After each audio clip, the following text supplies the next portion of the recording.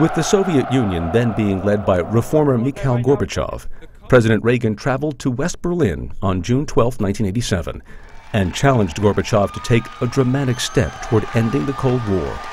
The president's remarks were delivered to a crowd on the west side of the Brandenburg Gate and the Berlin Wall, but could be heard by people gathered on the other side too. Thank you very much. Chancellor Kohl, Governing Mayor Deepkin, ladies and gentlemen, 24 years ago, President John F. Kennedy visited Berlin. And speaking to the people of this city and the world at the City Hall, well, since then, 2 other presidents have come, each in his turn, to Berlin. And today, I myself make my second visit to your city.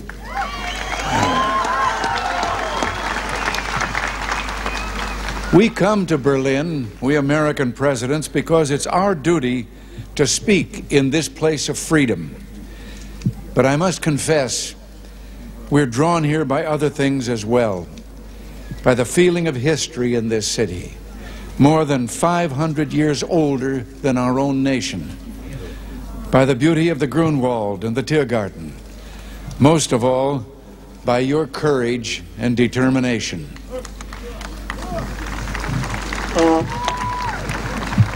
Perhaps the composer Paul Linke understood something about American presidents.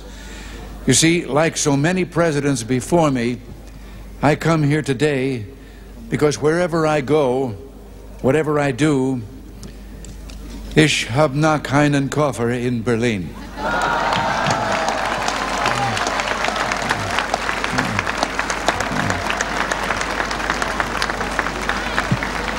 Our gathering today is being broadcast throughout Western Europe and North America. I understand that it is being seen and heard as well in the East. To those listening throughout Eastern Europe, I extend my warmest greetings and the goodwill of the American people. To those listening in East Berlin, a special word. Although I cannot be with you, I address my remarks to you just as surely as to those standing here before me. For I join you, as I join your fellow countrymen in the West, in this firm, this unalterable belief, es gibt nur ein Berlin.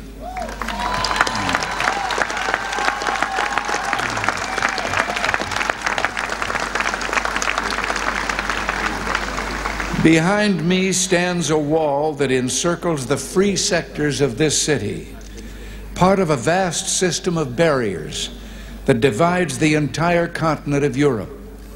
From the Baltic south, those barriers cut across Germany in a gash of barbed wire, concrete, dog runs, and guard towers.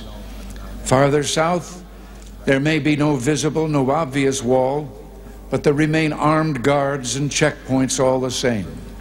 Still a restriction on the right to travel. Still an instrument to impose upon ordinary men and women the will of a totalitarian state. Yet it is here in Berlin where the wall emerges most clearly. Here, cutting across your city, where the news photo and the television screen have imprinted this brutal division of a continent upon the mind of the world. Standing before the Brandenburg Gate, every man is a German, separated from his fellow men.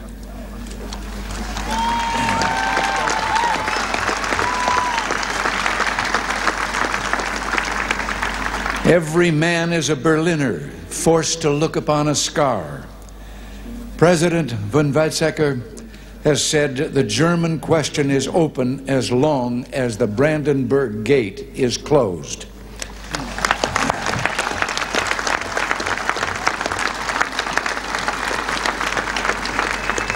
But today I say, as long as this gate is closed, as long as this scar of a wall is permitted to stand, it is not the German question alone that remains open, but the question of freedom for all mankind.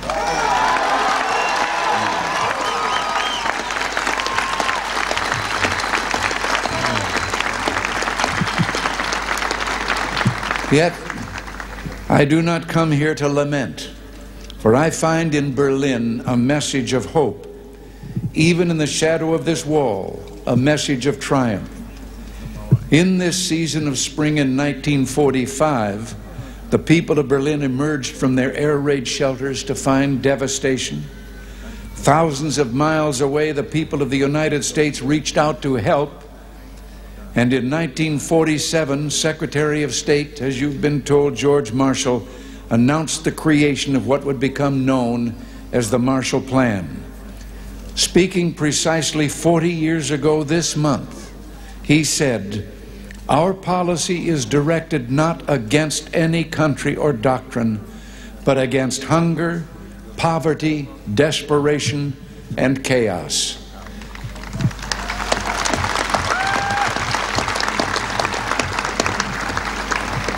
In the Reichstag a few moments ago, I saw a display commemorating this 40th anniversary of the Marshall Plan. I was struck by the sign on a burnt-out, gutted structure that was being rebuilt. I understand that Berliners of my own generation can remember seeing signs like it dotted throughout the western sectors of the city. The sign read simply, "The Marshall Plan is helping here to strengthen the free world." A strong free world in the West, that dream became real. Japan rose from ruin to become an economic giant. Italy, France, Belgium, virtually every nation in Western Europe saw political and economic rebirth. The European Community was founded. In West Germany and here in Berlin, there took place an economic miracle. The Wirtschaftswunder.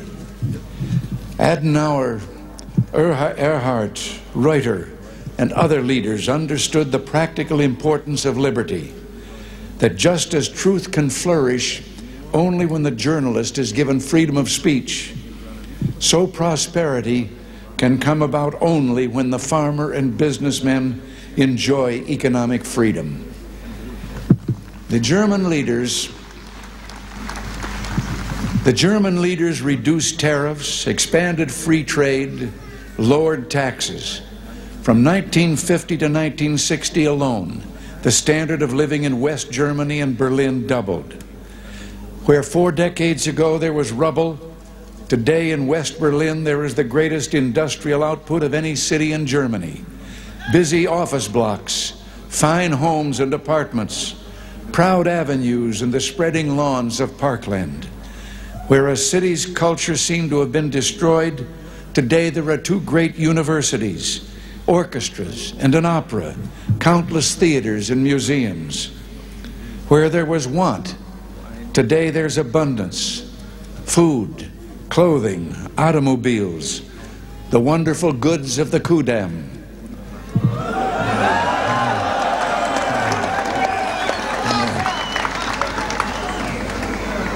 From devastation, from utter ruin, you Berliners have in freedom rebuilt a city that once again ranks as one of the greatest on earth. And the Soviets may have had other plans, but my friends, there were a few things the Soviets didn't count on. Berliner Herz, Berliner Humor, ja, und Berliner Schnauzer.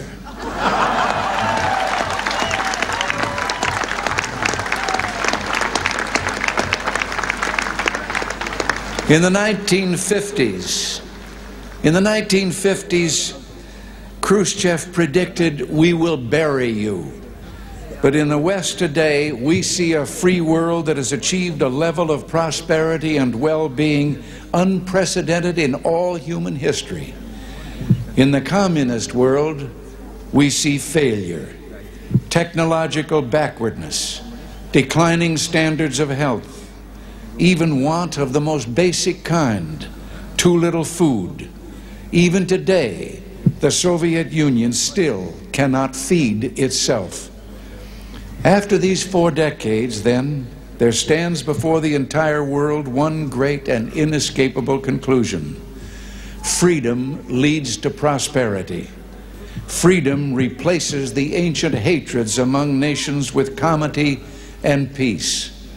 Freedom is the victor.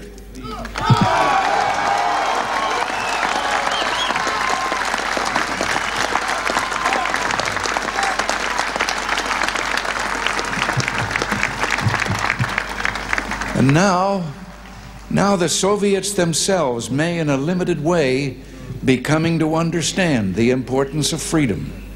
We hear much from Moscow about a new policy of reform and openness. Some political prisoners have been released.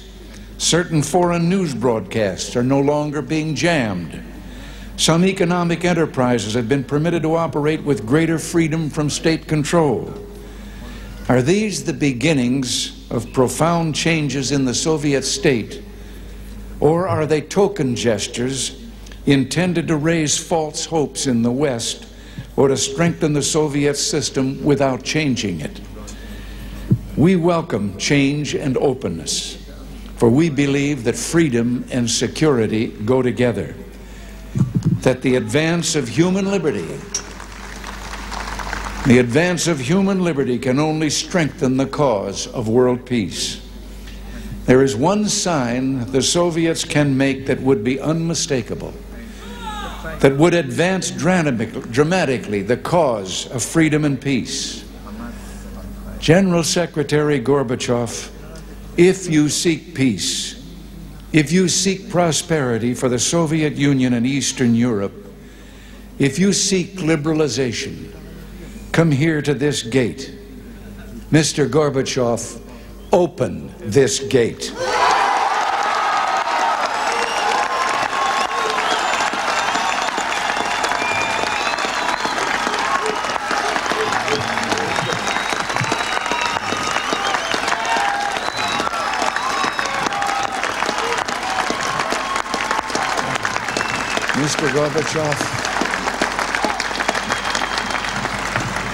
Mr. Gorbachev, tear down this wall.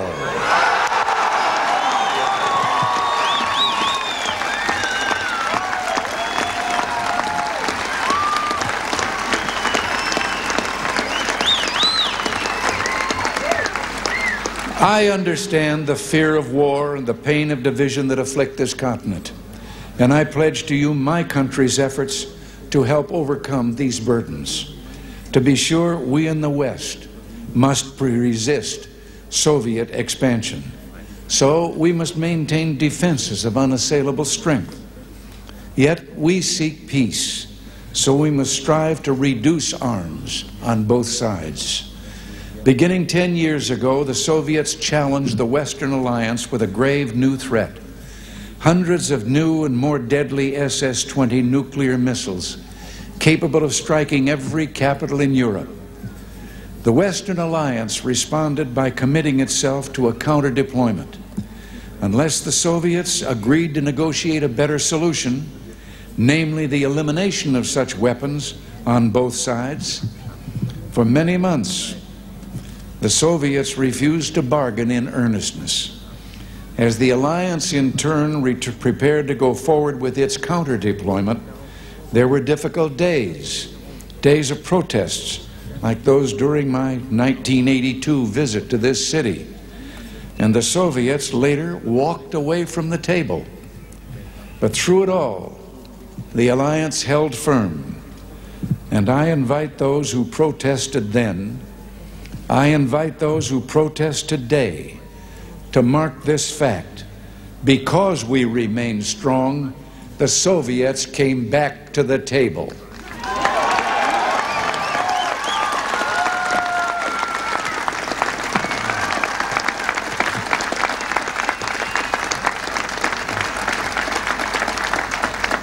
Because we remain strong today, we have within reach the possibility not merely of limiting the growth of arms, but of eliminating for the first time an entire class of nuclear weapons from the face of the earth. As I speak, NATO ministers are meeting in Iceland to review the progress of our proposals for eliminating these weapons. At the talks in Geneva, We have also proposed deep cuts in strategic offensive weapons. And the Western allies have likewise made far-reaching proposals to reduce the danger of conventional war and to place a total ban on chemical weapons. While we pursue these arms reductions, I pledge to you that we will maintain the capacity to deter Soviet aggression at any level at which it might occur.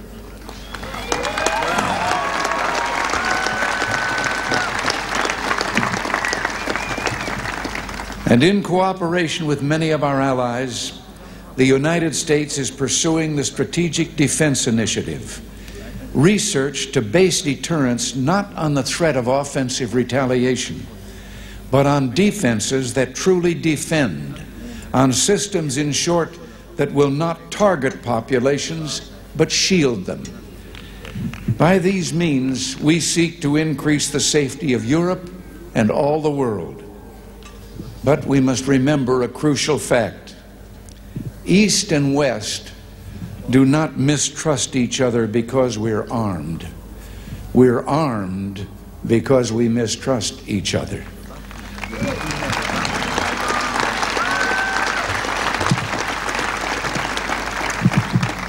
And our differences are not about weapons, but about liberty. When President Kennedy spoke at the City Hall those 24 years ago, freedom was encircled. Berlin was under siege. And today, despite all the pressures upon this city, Berlin stands secure in its liberty, and freedom itself is transforming the globe.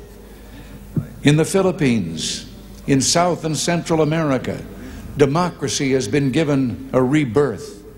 Throughout the Pacific, free markets are working miracle after miracle of economic growth. In the industrialized nations, a technological revolution is taking place, a revolution marked by rapid, dramatic advances in computers and telecommunications. In Europe, only one nation, and those it controls, refuse to join the community of freedom. Yet in this age of redoubled economic growth, of information and innovation, the Soviet Union faces a choice. It must make fundamental changes, or it will become obsolete.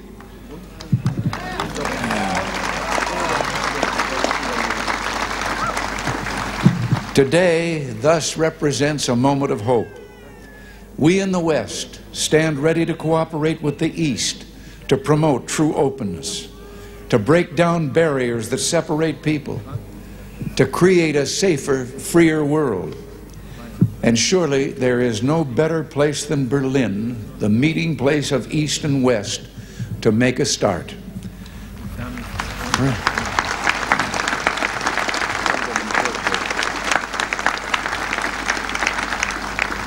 Free people of Berlin, today as in the past, the United States stands for the strict observance and full implementation of all parts of the Four-Power Agreement of 1971. Let us use this occasion, the 750th anniversary of this city, to usher in a new era, to seek a still fuller, richer life for the Berlin of the future. Together, let us maintain and develop the ties between the Federal Republic and the western sectors of Berlin, which is permitted by the 1971 agreement. And I invite Mr. Gorbachev, let us work to bring the eastern and western parts of the city closer together so that all the inhabitants of all Berlin can enjoy the benefits that come with life in one of the great cities of the world.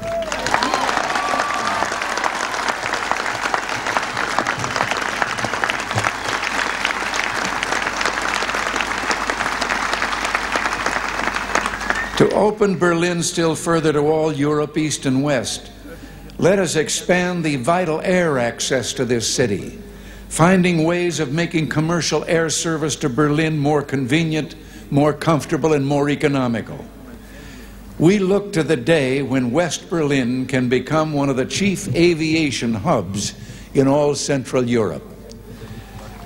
With our French With our French and British partners, the United States is prepared to help bring international meetings to Berlin. It would be only fitting for Berlin to serve as the site of United Nations meetings or world conferences on human rights and arms control or other issues that call for international cooperation.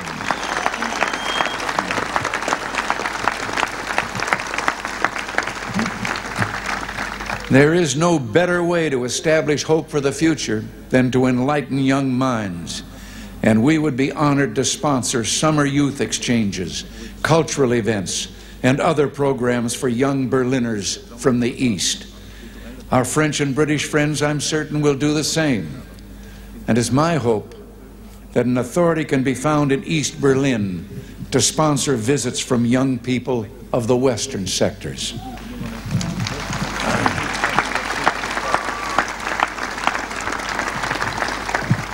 One final proposal, one close to my heart. Sport represents a source of enjoyment and ennoblement. And you may have noted that the Republic of Korea, South Korea, has offered to permit certain events of the 1988 Olympics to take place in the North. International sports competitions of all kinds could take place in both parts of this city. And what better way to demonstrate to the world the openness of this city than to offer in some future year to hold the Olympic Games here in Berlin, East and West.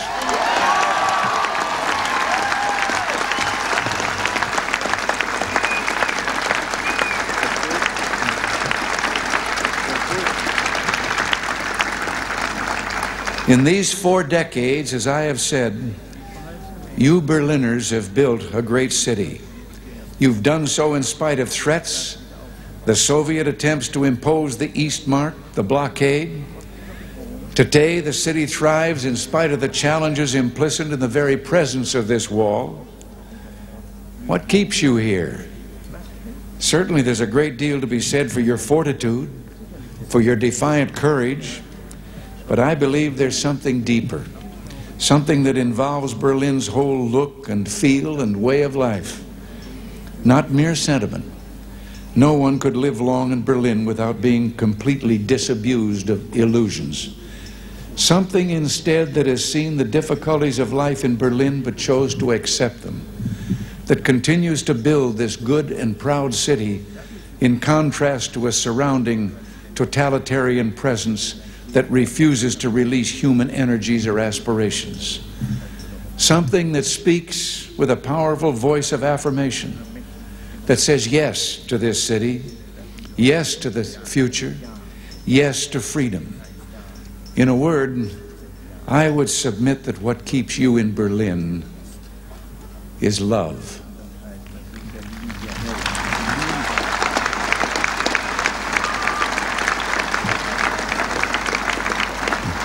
Love, both profound and abiding. Perhaps this gets to the root of the matter, to the most fundamental distinction of all between East and West. The totalitarian world produces backwardness because it does such violence to the spirit, thwarting the human impulse to create, to enjoy, to worship. The totalitarian world finds even symbols of love and of worship an affront. Years ago, before the East Germans began rebuilding their churches, they erected a secular structure, the television tower at Alexanderplatz.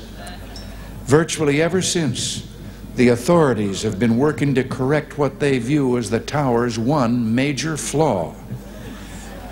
Treating the glass sphere at the top with paints and chemicals of every kind. Yet even today, when the sun strikes that sphere that towers over all Berlin, the light makes the sign of the cross.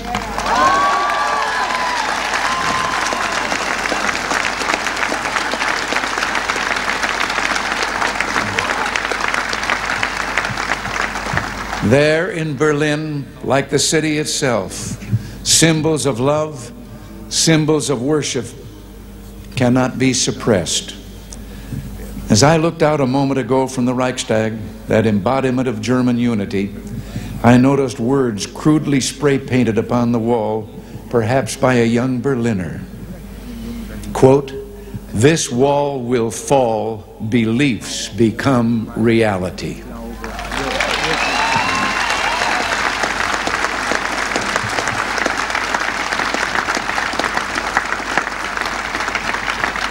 Yes, across Europe this wall will fall, for it cannot withstand faith, it cannot withstand truth. The wall cannot withstand freedom. And I would like, before I close, to say one word. I have read and I have been questioned since I've been here about certain demonstrations against my coming. And I would like to say just one thing, and to those who demonstrate so. I wonder if they have ever asked themselves that if they should have the kind of government they apparently seek, no one would ever be able to do what they're doing again.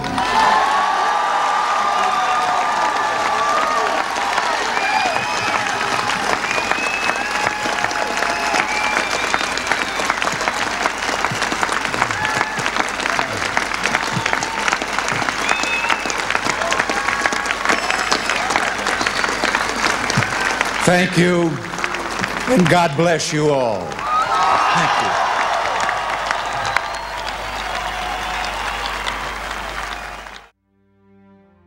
Thanks for watching. If you'd like to help us produce more compelling historical content like this, please like, comment below, and share this video with fellow history buffs. And of course, be sure to subscribe to help keep history happening.